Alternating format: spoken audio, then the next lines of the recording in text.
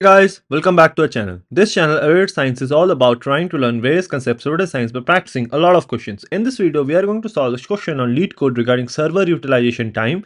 The difficulty level of this question is medium, and I'm going to share the SQL schema as well as the Pandas schema in the description box below. Okay, the question says we are given a table called servers with three different columns: server ID, status, time, and session status. All the three columns combined is the primary key, that is combination of columns with unique values for this table. Session status is an enum category that can take values either start or stop. Each row of this table contains the server ID, status, time, and the session status. We are asked to write a solution to find the total time when the servers were running. The output should be rounded down to nearest number of full days. Okay, order of the result does not matter. Let's go through this example. So here we have various servers and different status times and the session status. So start, stop, and so on. So what we basically need to do is we need to calculate the total time all the servers combined were being utilized, and we need to round it to the nearest day. Okay, so to solve this question, what we basically need to do is for every server ID, what you can do is, okay, so for server ID 3, we have 4 entries, 2 start, 2 stop. Make sense? Now, if you look at it, right? So for first two, 4th of November 2023 at around 4:30 in the afternoon, it was started, and then it ended on 5 November 2023 early in the morning about 1:50 a.m. So you need to count, okay, what's the time between these? And then there is another one on 25th of November 2023, started at 1:37 a.m. and ended at 3:50. So what's the time between this? So you sum that, you get for server ID 3. Similarly, you do for 1, 4 and all that. And once you have all that information, then you basically sum that entire thing and convert it into a day. And if you do that, you basically get around total uptime days is 1. Okay, let us go ahead and try to do for every server ID. Let's rank the start and stop times. So basically, let's arrange by the status time in ascending order for start, and this will be assigned rank 1 and this will be assigned rank 2 because this is 4th of November, this is 25th of November. Then obviously stops also, this is assigned rank 1 and this is assigned rank 2. And then what we are doing is we are going to merge this so that in a particular line we have the start time as well as the stop time, so that we can calculate the difference directly. Okay, now based on the logic I just described, there is one question that should come in your mind. Think about it, what I'm going to ask. I will just write this and then ask you the same question. So from this table called, so this table is called servers, what we are doing is let us keep all the 3 columns and then try to do, let us rank. So row number and then over partition by, why? Because we want for every server ID. So partition by server ID as well as the session status. So partition by the server ID as well as the session status, and then order by the status time.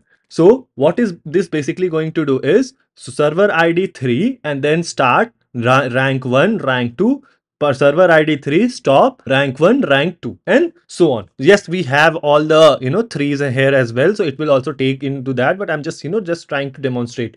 Okay, so what we are doing is let us alias this as rank. Let me go ahead and run this and let's see what do we get in our output. So now what we have right now here is, let me just drag it to the left. So you have ranks for start times, all the start times, and then you have stop times. Okay, then my question is, what we are doing is consider 2 examples. One, so for example, let's say there is a server start at 10 and then stop at, let's say, 12, and then again start at 2 and end stop at 4. Okay, so what is the total number of hours bit for this particular server? So 2 and 2, 4, right? And if you do the ranking, this will be assigned rank 1 and this will be assigned rank 2. Why? Because 10 a.m. is before 2 p.m.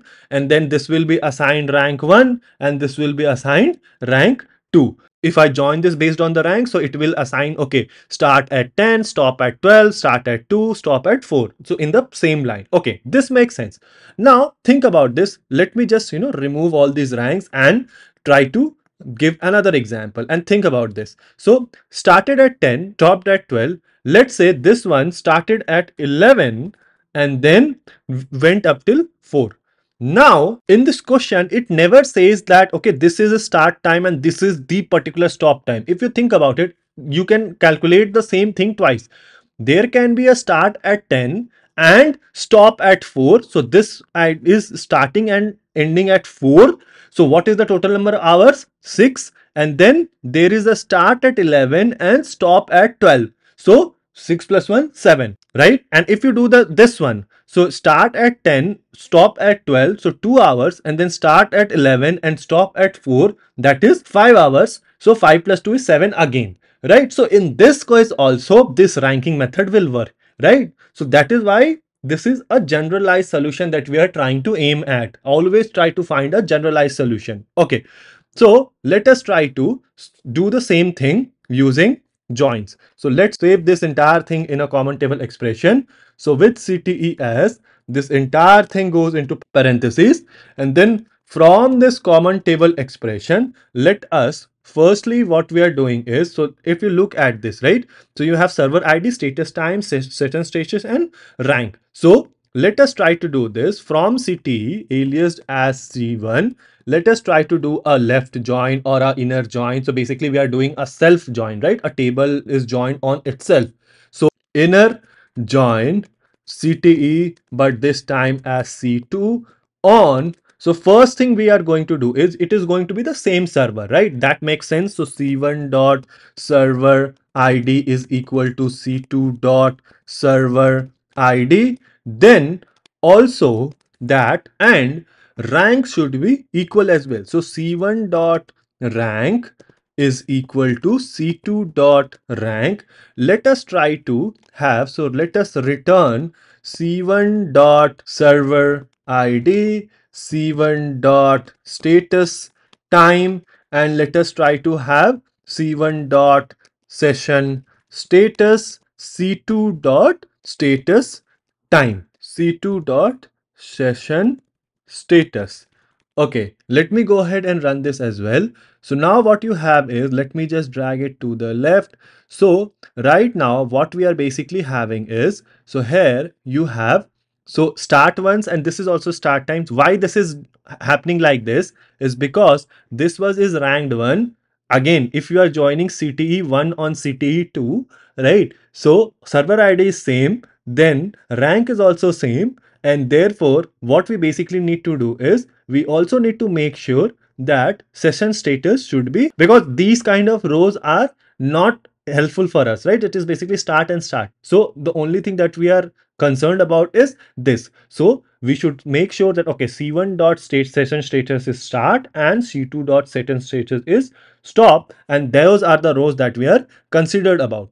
Let us keep only those rows where C1 dot session status is equal to start and C2 dot session status is equal to stop. Okay, let me go ahead and run this again. Let's see what do we get in our output. So now if we look at it, what you have is, for a particular server, this is the start date, this is the stop, this is start, this is stop, and so on. Once you have all that information, what we basically need is, we need the difference, right? So how can we calculate the difference between two date times? You can use timestamp difference. So timestamp difference, right? So this was just for demonstration purposes. We need basically the difference between C1 dot status time and C2 dot status time, right? Because this is the start time and this is the stop time, right? So let us try to remove everything else. So what I need is timestamp difference in second, and then do a difference between C1 dot status time and C2 dot status time, and then just remove this session status, and let us try to alias this as difference for now, right? So just to see what we are going to return in our output. So here you have various difference, right? So for every row you have that. You do not need that, you need the total. So what you do is simply sum the entire this, so that it's the total seconds that is you server is running, so you get a certain number. So this is the seconds. How can you convert this into days? How many seconds a day has? 86400. 24 hours every hour has 60 minutes and every minute has 60 seconds, so it comes out to be 86400. So you need to divide this by 86400 and that will give you the number of days. So let me go ahead and run this again. So this is what we have right now, 11.94, and this should be aliased as whatever is required in our output. However, this is not yet complete. It's called total uptime days. Let me just copy this and paste it here. So as this entire thing comes here down and we alias this. Okay.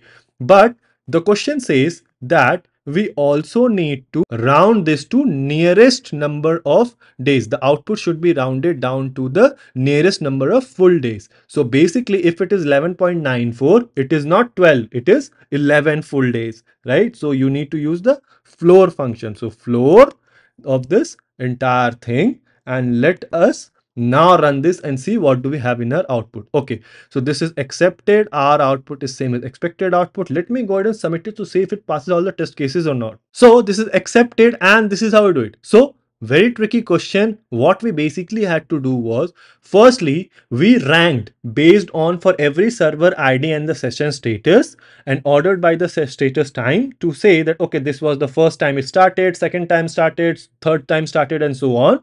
And we similarly had first time stopped, second time stopped, and so on. Once we had that, then we basically performed a self join on server ID and rank, and we saw that if we do that, it is possible that a start is joined with the start. Obviously that does not make any sense, so we kept only those rows where session status from first one is a start and second one is a stop, so that we have the start time as well as the end time in the same row. Once we had that, then we calculated the difference between those start and stop times in seconds, then we summed the entire thing, and then we divided by 86400 to get that number of days. And since we had to round it to number of full days, so we've used the floor function. So yeah, this is how we do it. Let me know if there's a better, more efficient solution to solve this question. Let the solution be in the comment section below, and I'll see you guys in the next video.